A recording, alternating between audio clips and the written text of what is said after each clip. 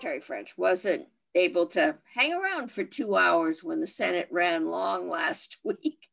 So we've invited him back. I talked to the Commissioner of Finance, but we had a couple questions for you. One, as it looks like the consultants may come in saying that if we're thinking about running broadband, if we can come up with some small clusters around schools or telemedicine, and they're coming in next. So we wondered if, you had been able to identify those. We talked about it before. And then the other was education financing. We've kind of been we've got the yield bill. We're kind of putting off doing anything with a deficit, but there is a deficit. And at some point, we're going to have to pay our bills. And so we're just wondering what the thoughts were from the agency in that area. So the floor is yours. Well, good afternoon. Sorry I missed you last week, and sorry I got lost here for a few minutes in the cloud somewhere before I landed here in Zoom. So yeah, in between last week and this week, a lot of our efforts had already started towards the first of the month, started shifting towards a focus on reopening school and doing that planning. As much as we were following sort of a stream of consciousness or a deliberation stream on the Ed Fund and CRF and GEAR and ESSER and the different funding mechanisms, we sort of put that, I won't say aside, but I decided in terms of our planning efforts, in particular, as we were thinking about the CRF funding, that it would be very useful and necessary to have a description of what the fall is going to look like for reopening schools, and to focus the CRF particularly on costs that might be associated with that reopening. So just a bit of a recap, there's basically 3 pots of money available right now for education under the CARES Act, the CRF, the 1.2 billion. And I think it's useful to talk about these pots relative to their flexibility and their timeline. So the CRF is probably the most restrictive of the funding sources, and it also has the shortest timeline. It has to be spent by December. In ESSER, the 30 million or 90% thereof that goes to districts is more flexible and also has the longest timeline, can go out a year, if not longer, with a tidings waiver amendment that we were able to secure. And then there's a small pot of money, the GEAR fund, which is the Governor's Emergency Relief Fund, 4.4 million. Similar to ESSER, has a long timeline, but probably in a medium level in terms of restrictiveness, because it talks kind of about 3 different strategies. And I'd say the third strategy can be used fairly flexibly in terms of any entity, education or related, that's been significantly impacted by COVID, but it's probably a little more restricted than ESSER. So we've been focused on sort of looking at what are going to be the conditions for reopening the fall, and particularly what are going to be the public health conditions for reopening the fall. And that's guidance we've been working on together with the Department of Health. I expect that guidance to be produced next week or published next week. We're going to talk about it tomorrow at the governor's press conference, I understand. So you'll see here some more about that. But firstly, I just say reopening schools for in-person instruction is totally possible, and we're feeling increasingly confident that we're able to do that. One of the strategies that emerged as we started to consider, once again, this issue of CRF money in particular being probably more restrictive and has the shortest time frame to it, we wanted to look pretty carefully at what opportunity we'd have to use any fiscal year 20 expenses towards the CRF. And with 80% of our costs being in personnel, it drove us to that area of looking at personnel costs in particular. So one strategy, I don't know if you have heard from Brad and JFO, they've sort of been working a bit on or kicking the tires on this ability perhaps to take staffing costs in fiscal year 20 that were essentially mandated as a result of the emergency order the part of the governor. We required school districts to maintain payroll and so forth as an economic stability measure. To what extent could those costs then be shifted to the CRF, and which in turn would give districts essentially a bit of a surplus going into fiscal year 21, which means then there's a potential to offset that with a reduction in the ed fund payment. So we think there's an opportunity there. I think Brad's, I would say, back of the napkin estimate on that is somewhere around $16 million. Not a lot of money, but I think it's important that we try to leverage any opportunity to reduce costs in fiscal year 20 or apply them toward the CRF. And I think we increasingly feel confident that's appropriate. I think there's also probably a similar opportunity with school meal programs. Some of that would be the salary capture in the 16 million. But we're also, as you know, pretty well engaged in planning for school meal program continuity through the summer as well. So there's a lot of work going on in that department. But I think in terms of reopening school, the total cost of that is hard to ascertain at this point. We did have an estimate done nationally by the American Association of School Administrators and their counterpart organization and the school business officials, who estimated that reopening school is going to cost on average about $490 per pupil. If that's true, that would put our cost somewhere around $40 million. And that might be a good opportunity to think about the CRF fund in terms of, due to its short timeline, to think about costs that could be attributed to reopening school as a sort of a time-bound activity that also would make good use of the CRF. And that would leave ESSER funds more or less in a position to support some of the educational activities that districts are going to no doubt have additional costs, such as provisioning remote learning, mental health services or social services related to the negative impact of COVID-19. In terms of the broadband question, we've been trying to work inside the administration through the focus of the Department of Public Services sort of emergency template plan that they put together. So I don't, to what extent there would be additional funding in education necessary to do that. I'm not certain about that, but I certainly would support trying to get funding through that plan, because I think it's a good way to ensure that that infrastructure is addressed beyond the immediate needs of education. I will say, just I have a question when you finish.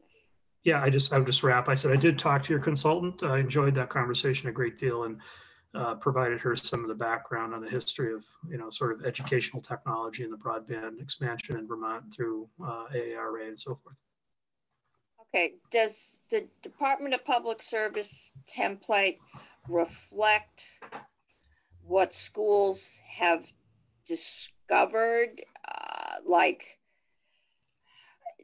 It sounds like, just the brief meeting I had with the consultants, that we're going to be doing a lot better if we can get one kind of compact area that we could just hook up somehow, then some kind of a,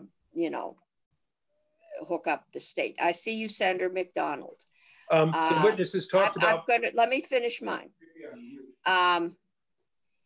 And so I'm just wondering, is anything the schools have found out, school districts or areas that have special difficulties? Yeah, I don't think there's anything new in that. I think it more or less was sort of like triangulation or confirmation of service levels that the Department of Public Service was already aware of. So I think if nothing else, we've used this experiment, if you will, in remote learning to confirm what we've already known. The question is, to what extent could funding like ESSER and so forth be utilized on behalf of school districts to address those concerns? I don't think that's possible. I think something like CRF, coming in from the DPS perspective, coming in on a state level infrastructure, it's what's going to be necessary to address the last mile issues. Yeah, no, I don't think we're talking about education funds. I think this committee also has under its jurisdiction utilities, which covers broadband. And we would be looking at broadband funding at some point.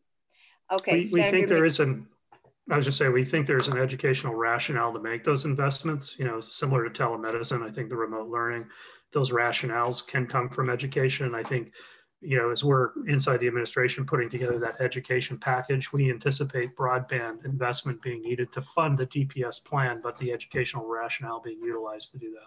Okay, I think that's what we might be looking for. Senator McDonald. The usual question when we refer to broadband, what are we talking about? In terms of the network topology or the speed? Or I'm not sure of the question. Is it? Are we defining broadband as 25/3, as symmetrical, as 100 up, 100 down? Your testimony defines broadband how? Yeah, for school, we have a standard that was established in 2014 of a 1 kilobyte or per 1,000 students. We don't have an educational standard for home users in our profession. I think the public service has been running with 25, if I remember correctly. 25/3? I believe so.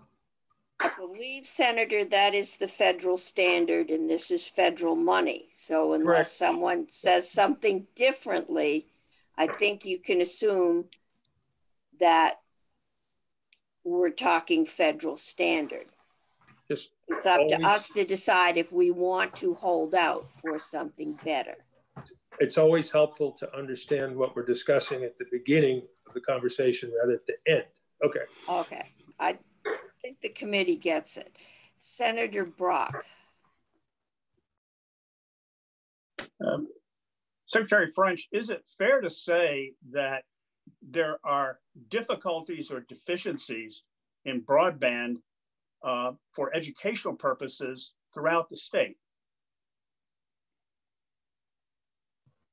Yeah, I think in terms of educational, if you're defining that beyond the perimeter of school districts, meaning we have, I think, accomplished a certain amount of infrastructure we call wide area networks, meaning schools are connected to their central offices, or maybe schools are connected to their high schools in a sort of a hub and spoke model. I think that's fairly well deployed.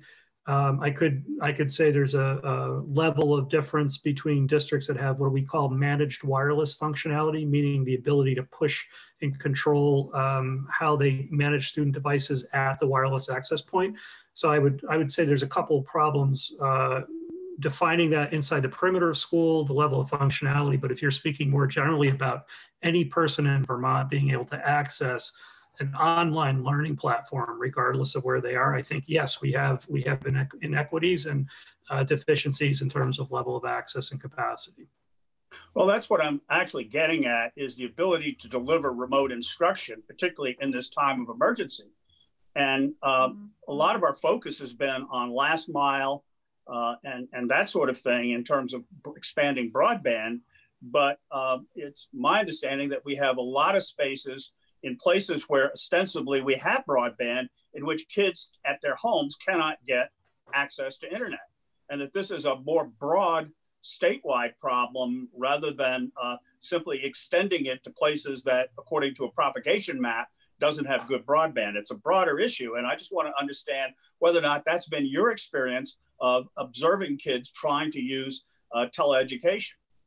Yeah, I would agree. And I'd also throw kids and teachers into that as well, because the other sort of the side effect of this emergency is that teachers are now deployed remotely as well. So that's added a whole other dimension to it.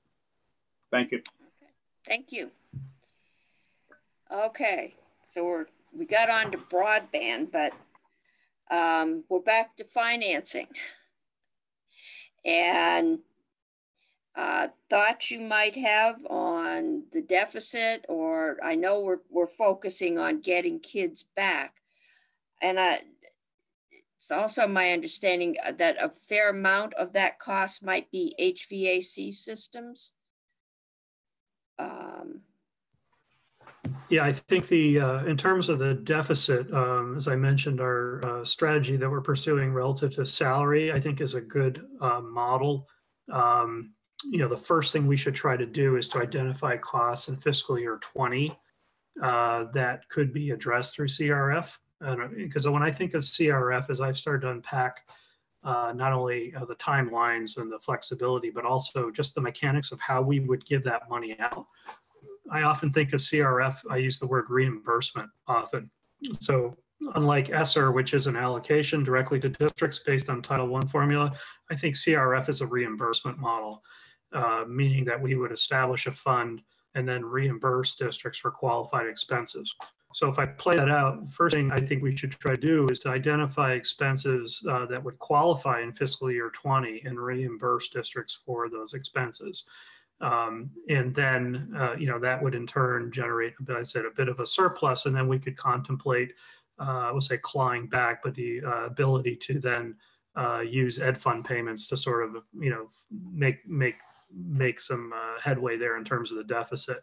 I think the other issue, once we start talking about fiscal year 21, then is to look at CRF to help with the reopening costs for schools, which I mentioned is nationally being projected at $490 a person. That includes HVAC in that. We have, I know there's a larger conversation about HVAC as a specific focus. I still think HVAC is sort of a sub item inside of a larger framework of reopening. It's not necessarily, it's a very important issue, but at this point shouldn't be elevated to be a primary focus. I think it's situated within a broader planning framework.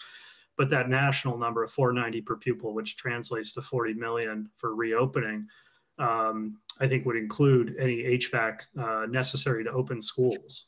Yes, we'll have we have longer term building needs as well that would benefit from a more systematic examination of HVAC needs. But for the immediate reopening, I think that's a useful number to go with.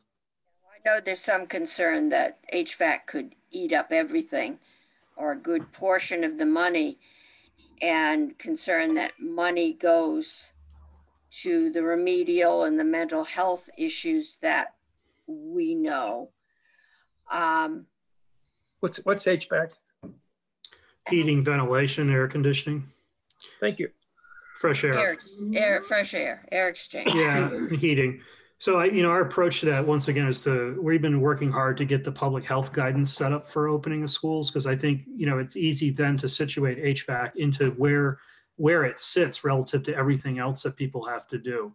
So once you put it into that context, and I think, once again, we'll publish that next week, you start to look at transportation, getting kids to school, feeding kids in the building, PPE, disinfection, additional nursing costs, provisioning and conditioning nursing spaces for isolation, temperature checks. I mean, there's a long list of things that have to be addressed, and HVAC is just one of those.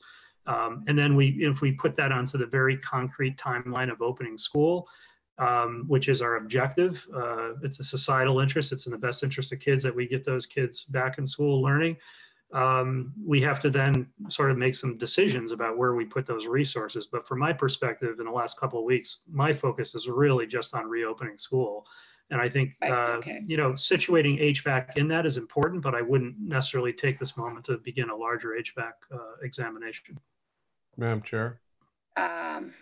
Yes, Senator Pearson, who's got a picture, and then I've got Senator Ballant. Thank you. Mr. Secretary, can we assume that in the plan for reopening, there'll be a little more of a geographical approach? Should we have sort of a, if there is a flare up in Chittenden County, does that mean Orange County schools will be closed, or will we be able to think about it in a much more geographically specific way? Yes, Senator, I think that's accurate. We're sort of back to where we were at the beginning of the emergency in terms of, let's say, you've heard the boxing it in strategy or containment strategy. So we're coming out of what I've observed as the social mitigation approach, this broad, shutting down things. Now we're coming back around to, now that we have the management tools like increased testing and so forth available, to contemplate maintaining operations of schools in the context of living with the virus. And that means we're back to what the CDC would term reactive school closure sort of decisions, meaning we have to plan for instances where even in one school district, some schools might be open and some schools might be closed, but certainly regionally, some schools might be open and some schools might be closed. And, our first goal is to get the public health guidance defined so we can understand the operational planning needs relative to opening school. And then our next level of work is to really lay out how those decisions are going to be made and who's going to make them and what are the criteria that would inform those decisions. Thanks. Ballant. Thank you so much, Secretary French, for being with us today.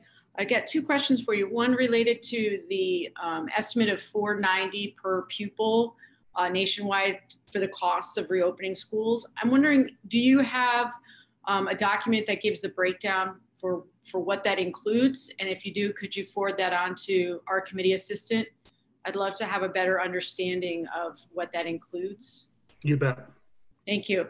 Second one, and I apologize, I was switching from my cell phone to my computer because I was traveling. So you may have said this, so I apologize. But back to the issue of connectivity in districts, have you at AOE been able to gather the names of families within each district that is not currently connected? No. Okay, and is that on AOE's radar screen to do that, or how are we going to determine where best to spend the money? Yeah, it's not on our list. I mean, we've had difficulty with this type of collection from the beginning of the emergency for a number of reasons. Primarily, we don't have the data, and districts don't necessarily have the data either. I think the best data to use is to start with the public service data that describes where the service is and where it isn't. And certainly we can pinpoint, on a family basis, or I would say, again, teachers where teachers live. But I think those public service, that public service data is going to be the starting point for that sort of last mile build out. And sorry, I realized I had one more question, which was, obviously there's been a lot of discussion about what all this time at home has meant for kids, especially kids who are vulnerable to mental health stressors or violence at home. There's been a lot of talk about the kind of additional supports they're going to need when schools open up in terms of help from the designated agencies in their area to do more therapy work with kids and with families. I'm wondering if that has been factored into your assumption of how much money is going to be needed to reopen schools safely. No, I think the focus on reopening, once again, looking at the applicability of CRF in particular, is to focus on, I'm gonna say the physical plan or the implementing the public health guidance. I think the other, we're anticipating once schools come back online, one of the activities they would be involved in is certainly an assessment of the impact of what's happened so far. And that I would say includes the mental health supports. We are in our guidance, in our health guidance, including a section on mental health guidance, because we see that as being deeply connected to the broader physical health issues. So goal one would be to open the schools and then put them into a disposition to make this sort of diagnosis or this assessment a priority. But that'll be emerging as, I think, I would argue, a large area of cost ultimately in the coming months. It's just hard, I think, to think about using CRF that way, since those expenditures have to be complete by December. Thank you. Okay, Secretary, when you talk about the salary issues that you're going to reimburse with CRF, is that, I know some food service workers were paid but weren't actually working. Teachers were paid, but teachers were working. Can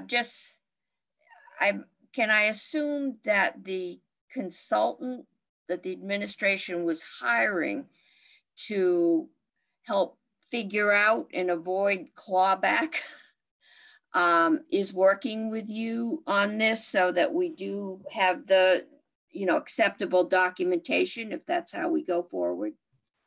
Yes, we've put our best thinking on it, both in terms of Brad and the JFO, I think have kicked the tires on this concept a bit. So I was talking with Commissioner Gresham yesterday, and he thought it was, been kicked around enough to advance to have those consultants take a look at it. So we're going to shape that up for them to give us an opinion on. Okay, thank you. Any other questions? Okay. Secretary French, anything else you think we need to know? No, look forward to working with you on this. I think it is, once again, from a logic standpoint, but important for us to articulate the public health parameters on reopening, and particularly as it focuses on CRF. But I think we're moving very quickly now that that's been sort of more or less finalized, though it'll be published next week, that we'll be in a position to, map out the costs a little better. Dan, any thinking on the possibility? Because I was thinking,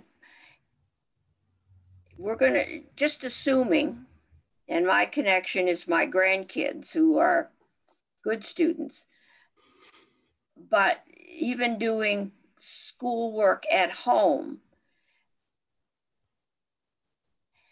they're going to be some ways behind where they would have been when they start school, because 3 hours at home is not school. So, the ability to call that and get it funded from CRF, I'm wondering if it can. But the other thing is, a lot of parents are struggling with this summer with school-age kids. And there's also a lot of documentation about, especially kids with issues, really bottom out in the summer, as opposed to kids that read and don't. Parents read to them. Has anyone thought about doing a remedial program this summer to start outdoors in the ball field, under a tent? Yeah, no, I think districts are. I think it's been interesting to observe. I think, the traditional summer programs, I'd say traditional is hard to describe, but I would say traditionally, historically, those have largely been remedial programs. Those programs have been, school been expanded over the years. Yeah, those programs have been expanded over the years, really under the cover of a 21st Century Learning Community program, which is an after-school program we run during the school year. Those programs have expanded in the summer to include, more activities, but also an academic component. I think what I've observed this year, we've certainly green-lighted school districts for the ability to offer in-person camps or summer programs. But districts have been very hesitant to do that, more so than they typically would. I think, one, they want to understand the public health guidance a little bit better. I think some of them I'm noticing are using the summer as a way to test their preparation for the fall in that regard. But I think furthermore, folks are just worried about their financial picture. This very conversation is, putting districts in a very conservative position relative to their finances. So they're like, I don't, for example, I think schools are like, we typically spend Title I on summer, but I want to reserve that for the moment until we know what we're doing. So I think there's, as we start to telegraph to people that, we're not sure about the funding, but furthermore, that summer, this emergency is not over. It's not like we're declaring this is over and let's start going in for remediation. We really can't do that so forcefully because the emergency is not over. I think we'll get the schools open in the fall, and it's only when they're open will we begin that real full effort to assess, what's been the impact in terms of learning loss and so forth. And I expect that, I'll say that tail of that assessment period to last some time. And, it's going to be a big part of our focus in the coming months, assuming we can maintain the operations of schools for in-person instruction. I'm just concerned about the kids who normally would have gone to camp, would have spent their afternoons at the pool. Those things many of them have been shut down, and at best parents are, just putting together. Just underscores for me the importance of reopening school. I mean, we have to get back in business. It's as much as I've been saying something like, as much as COVID-19 has been a public health emergency, having schools closed is an educational emergency, and we need to get them back open. Maybe a parental sanity emergency too. My daughter says, I can be a full-time employee, I can be a full-time wife, and I can be a full-time mother, and I can be a full-time teacher. I just can't do them all at the same time. And I think, and there's a lot of parents that are feeling that stress working from home with kids. You've got two of those parents on the phone, Madam Chair, who don't know what they're doing with their kids this summer. I know. I mean, it is a hard one. And they won't include the grandparents in the loop. So yeah, we're going to get there. I'm increasingly confident, you know, talking with my peers around the country, and I meet weekly with my New England peers, and, you know, we're in a good place. I think thanks to our disciplined approach, we've obtained a certain measure of opportunity to do planning for the fall and the summer. I don't feel like we're in as much a reactive disposition as we were previously. But I'm pleased, I'm heartened to hear the urgency that every Vermonter I'm encountering says, let's get school open, get them back to doing what they do, because we need to do that. Yeah. Okay. Other questions? Thank you. Keep us posted. Thank you. Will do. I think it sounds like we may be here most of the summer too. We'll know safe. Better tomorrow, I've been told, but thank you very much. Thank you. Appreciate your work.